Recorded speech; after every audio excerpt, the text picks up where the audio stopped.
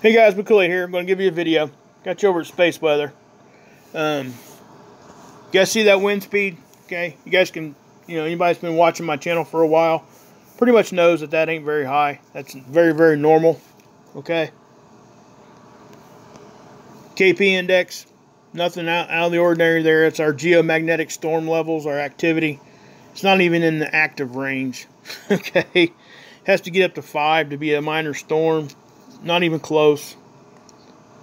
Why am I even talking about this? Well, this is why. Okay. What you're seeing here is the ACE model.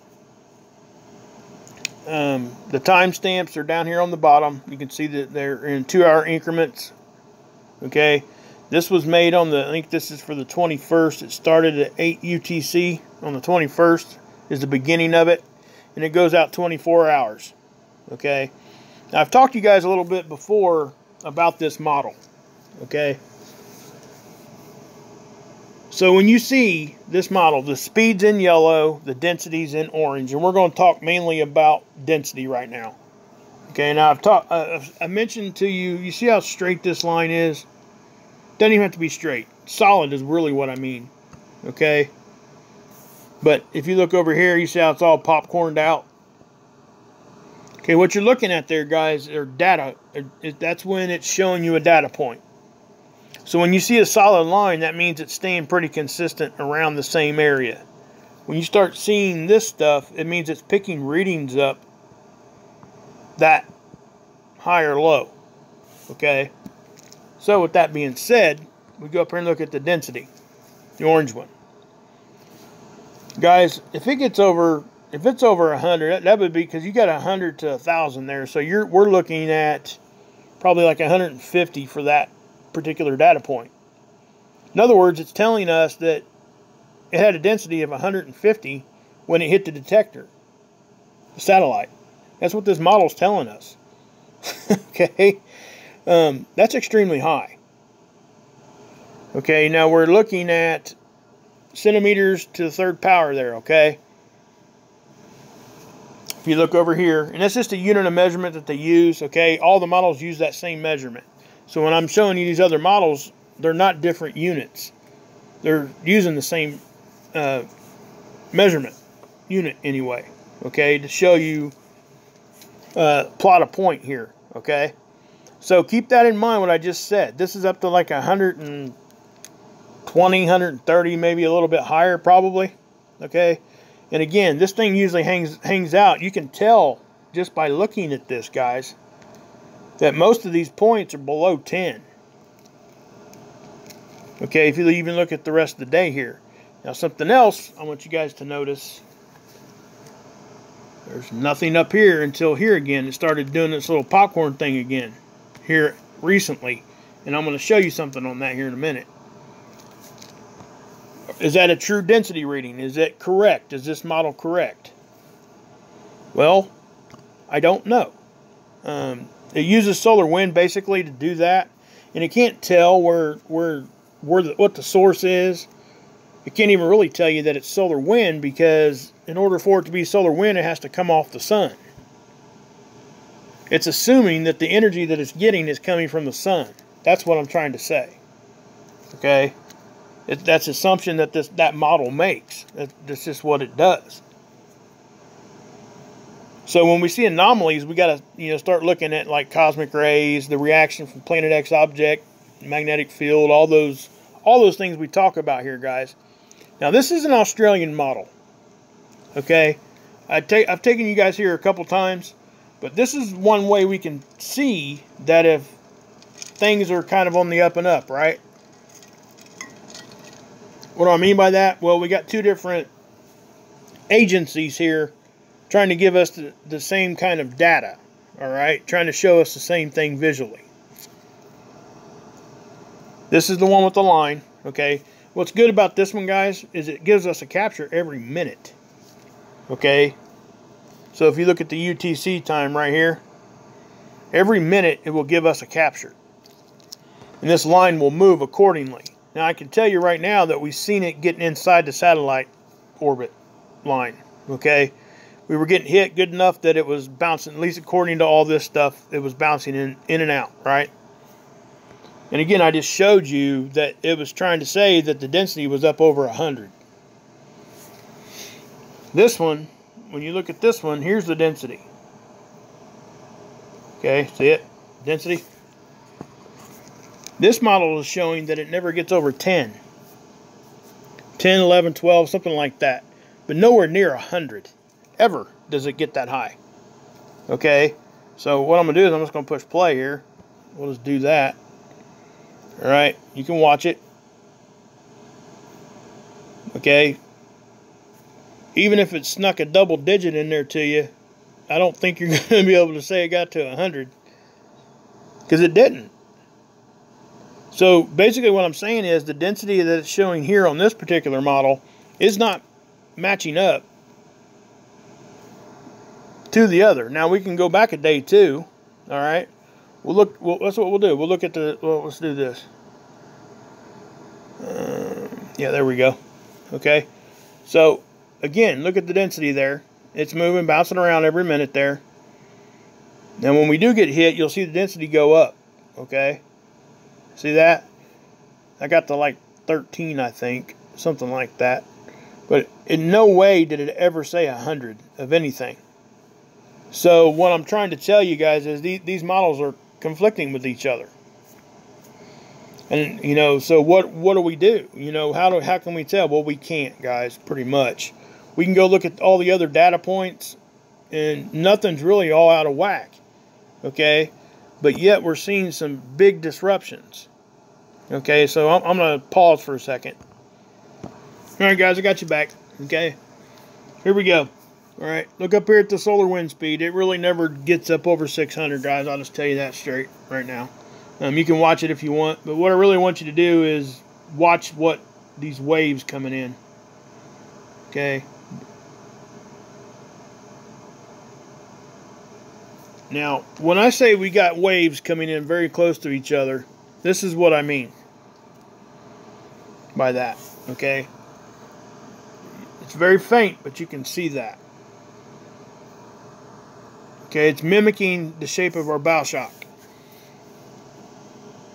Okay, and it makes sense that it would do that because when it hits that pressure right there, hits that wall, our shield, all that energy should bend around that shape and then go on off into our magnetosphere, right? Off towards the back. That's typically what happens. Okay, and that's what we're seeing there. But these waves are extremely close together. And I've talked about this before, and this is kind of showing what I'm talking about, that we get kind of left open for a second. If you look up here, because those waves are right back to back, you can see how the colors here, the intensity just stays. It's almost like it's following it right into us. And you can see a slight difference there. But really, man, that's just kind of showing you what I was trying to explain before, that when we get these waves so close to each other, our shield doesn't have enough time to recuperate and get back to its normal position. Okay? It'd be like getting smacked in the face by, oh, I don't know, who knows, by me, right? And then getting smacked in the face by like somebody like Jackie Chan that has extremely fast reflexes, right? I mean, you can't recover as fast from Jackie Chan's because he's smacking you so many times. You know what I'm talking about there? That's kind of what's going on with our magnetic shield there. So, wave after, I mean, right next to it. I mean, just back to back. Okay, now I showed you that lull period, right, on the ACE, how that popcorn kind of stopped. Well, here's that area. See how nothing's going on? Now watch this. As we get back, when the popcorn started showing back up, watch. What happens? See that? Right towards the end? I mean, so, yeah. You know, is this actually what's going on? You know, again, it only got up to 600, 620, the speed. So whatever disruptions were, if that's a true disruption, the density's causing it. But those two models are conflicting with each other. So that's why I'm having trouble with kind of understanding what's going on here. Now, again, This did not come from the sun. Whatever's going on here did not come from the sun. We could be getting some solar wind, okay? It could be contributing to this, but a solar wind speed of 600, and this should not be causing this, okay? Now, unless it was just an extreme dense wind speed, charged particles, high, extremely high density. That's what we're seeing. Now, that right there is very, very crazy. See that? Okay, I'm going to back it up. We got hit, right? And then we start doing a rapid expansion. But what I find interesting, see how it bends around almost? And then when you see it do that, see how our bow shock out there almost went flat? That means we're really getting, like, bounced around. Okay, it's getting bounced really, really bad. It's rebounding back out. It's trying to push out, and it pushed out so hard it caused it to misshape in that.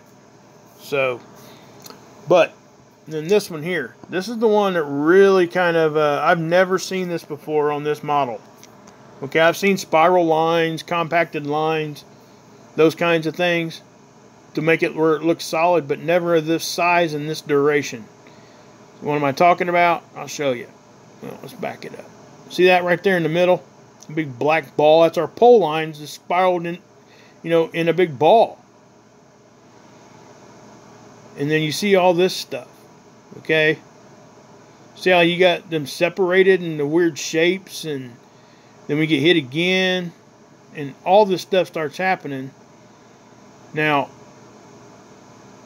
again, these are some big looking, I mean, these are bad hits if this is actually what's going on. So we get towards the end here, and then you see this. Okay, that's the first sign there. Look, now watch what happens. I want to point this out. Something took an IMF line and bent it like that. Whatever magnetic disruption that was, that's just kind of crazy, guys. I mean, I don't know that I've ever seen an IMF line look like that. I've seen them crisscrossing and making all kinds of different shapes, but never like somebody just, picked the middle of it and kind of pulled it back like a rubber band and got ready to let it go. Okay? That's about what it looks like. Now, as I keep going forward here, you're seeing all this stuff right in the middle here, really making some, that's a lot of pole line magnetism, guys. I have never, ever seen that. That is extreme. That's all I'm going to say. That's extreme. So we'll go on forward here with it. Okay, and then watch what happens here. You see those IMF lines right there on the end? I noticed this earlier. Balling up. Now watch what happens. Look at that. Look at all. That is not. This here, that blue there, is not that is not the typical background color there. That's actually a bunch of the IMF lines wrapped up into themselves so tight that they made a huge ball like that. How do I know that? Because watch. Because then it turned into pole lines right there, did the same thing. Okay? So, that is just crazy stuff. That's all I'm going to say. But, guys, those two conflicting models, which one's right, which one's wrong. If I'm looking at them wrong, somebody please tell me if I'm interpreting the data the wrong way. I don't, like I said, I don't know that,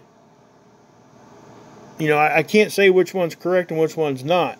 All I can say is that if these hits are actually what's going on, it's actually being caused by high density, not solar wind speed.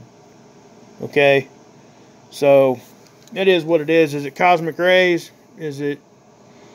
Because I don't think the majority of it came from the sun. I do think it came from a different source, whatever it is. I'm sorry I ain't got more answers for you guys on that one. But I just wanted to show you guys that, because it really, that's something that I've not seen. So, anyway, guys, if this is true, be on the lookout for probably some upticks on the earthquakes. We got another coronal hole getting ready to come earth-facing. Okay, and it'll take it 3 to 4 days to get here probably. So you can look, this is going to be an ongoing thing here for the next probably few weeks. We're going to have some true solar wind, actual real solar wind from a coronal hole. But when we're getting that, what happens when we throw in the mix, you know, the extra energy from like a cosmic rays, or the reaction from the Planet X object? When all that stuff hits us at once, what's going to happen? You know, do they combine energy? Do they do this? Do they do that? I don't know. But we're going to wait and we're going to watch. And I'm showing you the observations. You guys, please go check out those models. You know, make your own mind up on all that. And, you know, at least I hope I was able to explain what we're actually looking at here, and to show you that there are discrepancies between models and agencies sometimes. Okay? So which model's correct? Hard to say. I can say that all the models were showing disruptions. I can say that. So, but anyway, guys, God bless. Yeshua saves, and you can drink this Kool-Aid. Oh man, this is really living.